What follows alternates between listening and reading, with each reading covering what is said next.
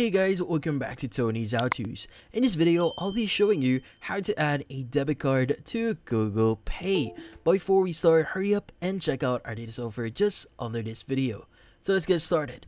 So the first thing you need to do here is you first have to ensure that you have the latest version of Google Pay. So make sure that you update it first. Now once you've done that, go ahead, open up Google Pay, and from then on, from the home screen, what we need to do is we need to look for the button that says Manage Account. So it should be located on your home page here. Just click on Manage Accounts next to Activity there.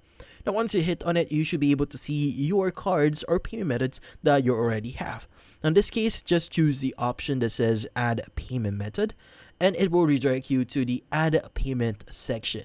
In this case, what you need to do is you just need to enter all the necessary details for your card. So that includes your card number, your date of expiration of that card, and the CVC of that card.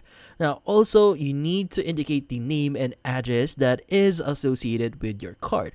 So in this case, click on the pencil icon next to the person icon or the location icon that you see there to change or update the name or the address related to the card. Remember, giving incorrect details about that card can cause you to basically have that card denied, or you will not be able to add that card into your account here in Google Pay. In this case, once you've added your details, you could just basically scroll down a bit until you see the save button that you see at the bottom of your screen. And once you click on save, you should now be able to add a debit card into your Google Pay account. And that's about it. So if you found this video helpful, hit the like and subscribe button and watch our next video.